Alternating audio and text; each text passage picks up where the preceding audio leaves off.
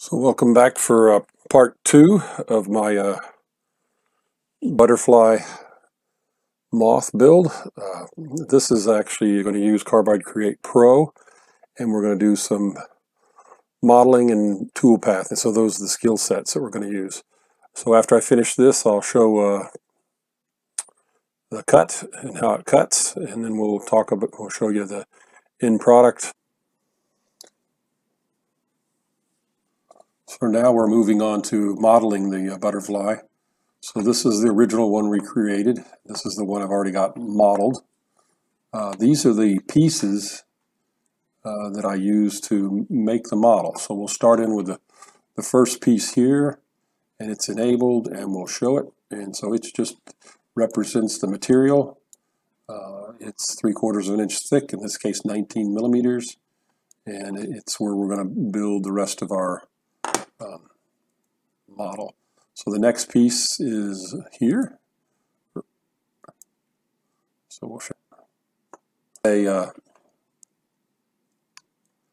dish. So I've dished out this top, and these read just like a number. So it's this dish. It's rounded. It's scale heighted to 3 millimeters, and it's subtracted. So the scale height makes a nice smooth transition from both sides, goes down to 3 millimeters, and it's a subtraction. And I did a round, so you can see that it's a nice round edge on all the sides. Okay, the next one we're going to do is the wing. In this case, what we did is we pocketed out for the wings, because we're going to add the wings on top of that. And it was it's a pocket. It's flat, and it's 2 millimeters, and it's a subtract. So that's the tools that we use. It's a flat 2 millimeter subtract. So we'll go into the next one, and we'll add in the wings. We did a cut here, so now we're going to add wings. So this again is the wings there. It's rounded, but we did a limit height so that it flattened out, and it's rounded, limit height, 3 millimeter add, and we did both wings at the same time. So now we're going to jump to the dots on the back of the butterfly. So we're going to get those to show up. There they are. And it's a subtract, so they're down into the wing. So the dots are rounded, and they're 1.25 millimeters, and they're a subtract. Now, one of the things you can do is change, all these are done at a 45-degree angle. If you want to make this steeper, or these dots deeper, you can increase the angle, and it'll go down in deeper. So now we're going to go look at the body.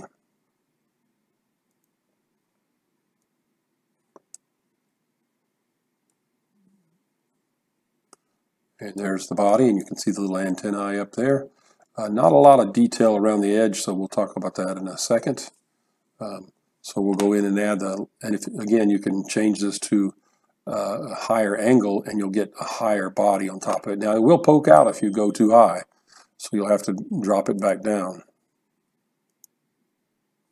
And the last one are the dot on the back of the body right here, and the eyes. So now we jump over to toolpath, and I'm going to talk about these one at a time real quickly.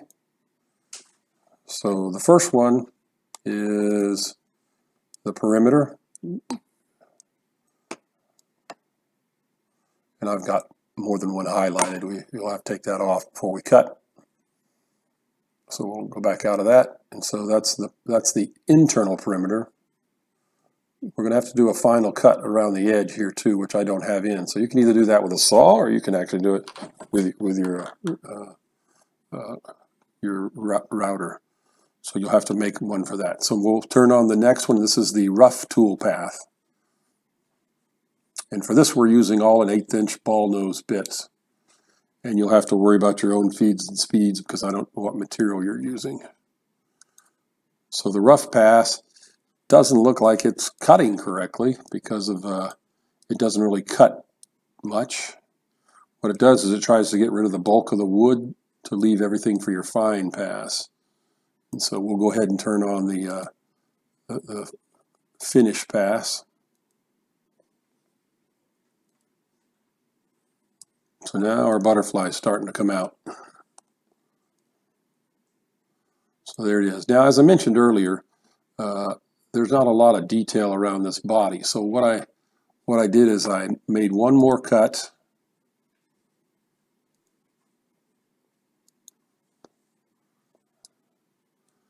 So I made one more cut, and what I did is I went around I contoured around the outside of this to give this body a little more contrast. Now, how I did that was I just did a flat cut. I didn't follow the contour, and so I just slowly dropped. I made a couple tries at it and slowly dropped the depth of it till I got down to where I was happy, and I wasn't cutting too much away.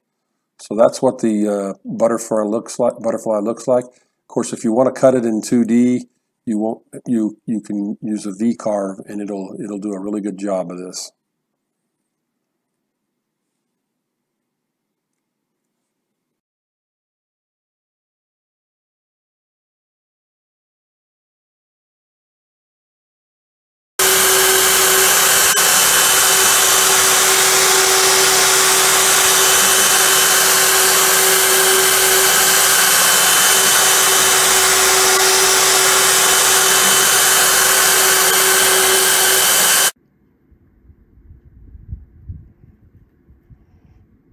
So you can see how the Mary Beth butterfly turned out.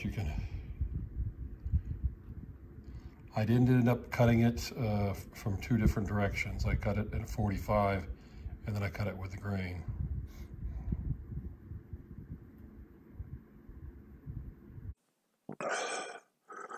So I decided to put together an information sheet on how to make this butterfly moth. So what we have here, this is all of the required data for building the 3 Carbide Create Pro 3D models. I put it over here in Excel as well. There's 7 pieces that you add and subtract and round. We'll cover that in video 2, and we'll show this again at the end. Down here we have the tool paths. I'm using an 8-inch ball nose for a perimeter cut. Then we have a rough tool path, a fine tool path, and then there's another one that is optional. And these are kind of how I had them set up for the perimeter, rough pass, and the final pass. Anyway, so these numbers down here are just how I set mine up. Depending on what kind of wood you used, I was using pine. That's a soft wood. So that's information that you can pause the video on and read that out if you like.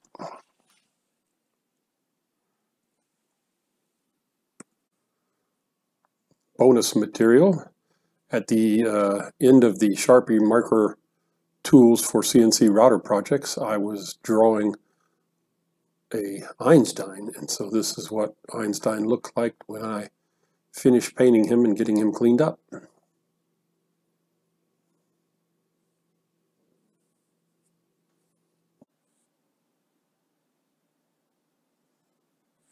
Thank you for watching the video. Here's some additional resources.